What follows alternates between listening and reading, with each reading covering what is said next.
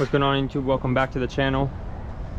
Today we've been diagnosing this Ford E250. It's no crank, no start, and it has multiple codes. Here are the codes. Circuit 1 through 8. Fuel injectors open. Fuel pump module open. Onboard diagnostics open. Lost communication with fuel pump control module. Like I said, no crank, no start. So after a couple hours of digging into it, looking online at possible symptoms, figured, you know what, let's check the fuel pump control module in the back under the vehicle. But I also checked all the fuel relays first, or all the relays in general.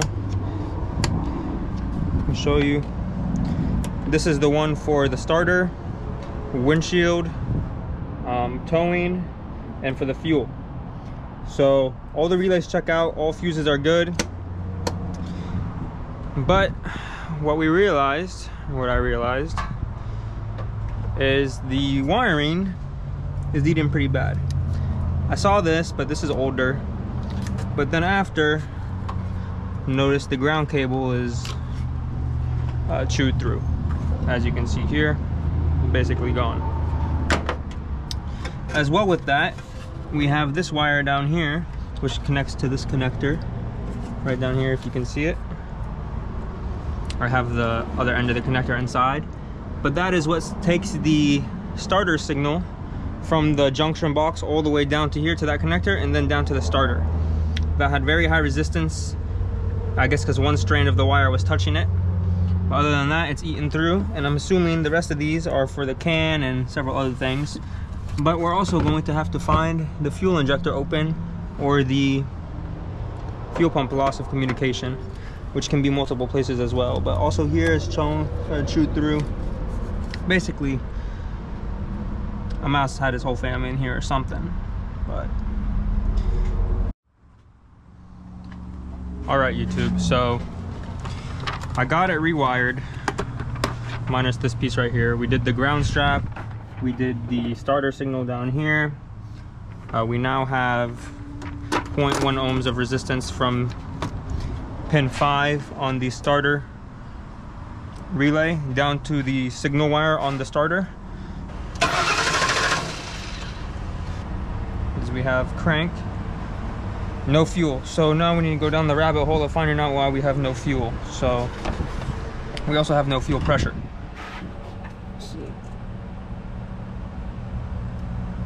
See, it's not spewing out, so the fuel pump is not turning on. So no fuel pressure, and we also still have all the codes for the injectors. So we need to find out why that is. We're gonna check fuse 54. It's 2, 53, 54 is this 10 amp one over here. Let's check that.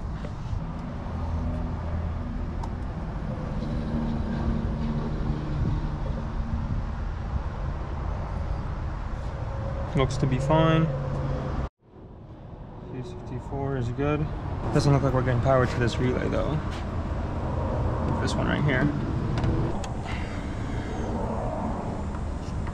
Okay. And now we're going to test for circuit 30, which is number 3. Circuit 30 is constant 12 volt power.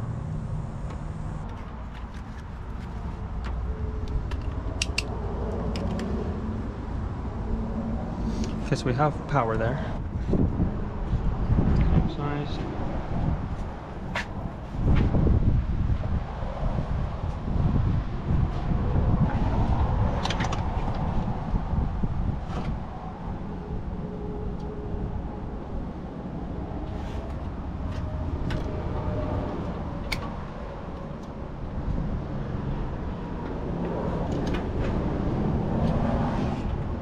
Turn on the key.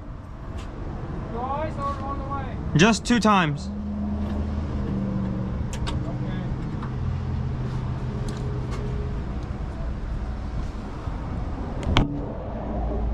Okay, so we're getting our signal.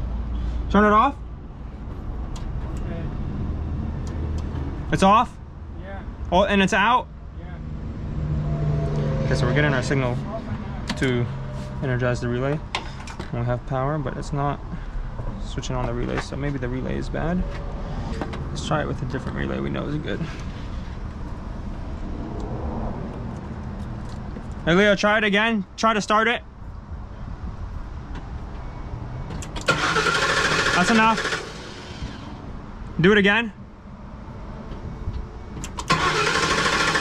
Enough. So the starter relay and the fuel pump relay are good. We know that as fact. Looks like we found it, guys. So I went on all data and I looked at the diagrams. This is what we found. So this is the fuel pump relay. It's getting its voltage is 30 volts from Hot at Old Times, pin 3. And the relay is not energizing. So to energize, it needs the signal to close the relay, the winding, and then pull in the switch to have it complete the circuit. But since it's not doing that, something's up. So what we find, we have 12 volts here and we have 12 volts here, which is constant and switched. But we do not have ground. I went from ground there, pin 2, to the ground on the battery, open circuit. So we have over here, it is G100. G100 is all the way over here. It looks like it's this ground right over here. But that ground is fine. I think I haven't tested it, but what we did find, which diagram is it? It's right here as well. All the fuel injectors are hot with fuel pump relay engaged. It's not engaging, so the fuel pump relays don't know what's going on. Or not the fuel pump relays, the injectors, so there's all open circuit. So we opened up the junction box, I found it, and then I found the wire, I pulled it, and somehow it is cut. I don't know how or why or what made it cut, but we have to make a new ground for it. So let's try to reconnect it or add it somewhere else.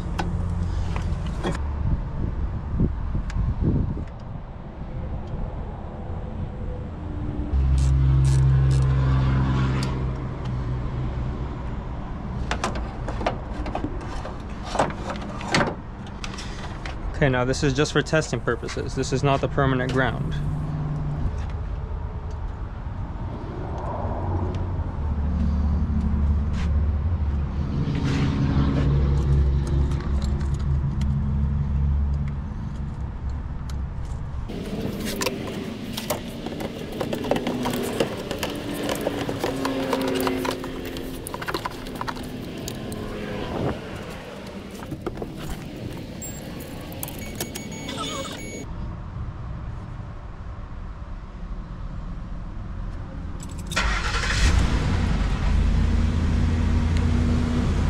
Let's go!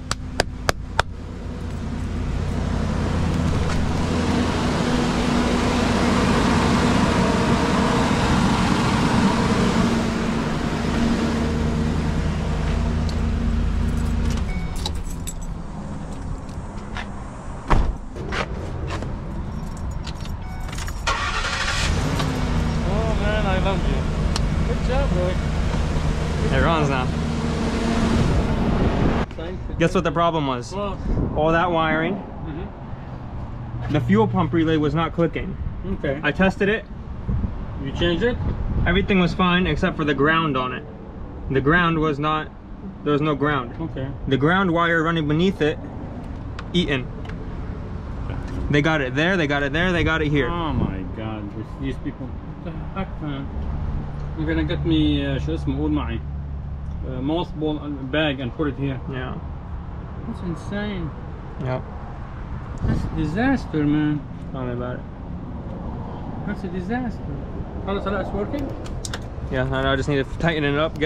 I need to run a new ground wire, but I have to make it nice. Maybe I'll run it all the way over here to the battery. Do it whatever you're gonna do, and then I gotta drive it every day from yeah. now on, but I need to try it.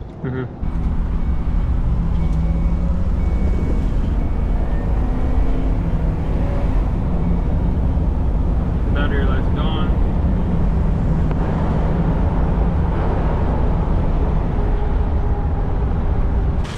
seems like it's good. So thank you guys for watching. If this video helps you at all, please subscribe, like, comment, share. Either way, please just like, comment, share. It really helps out the channel a lot. Yeah, other than that, you guys have a good day. Thank you for watching.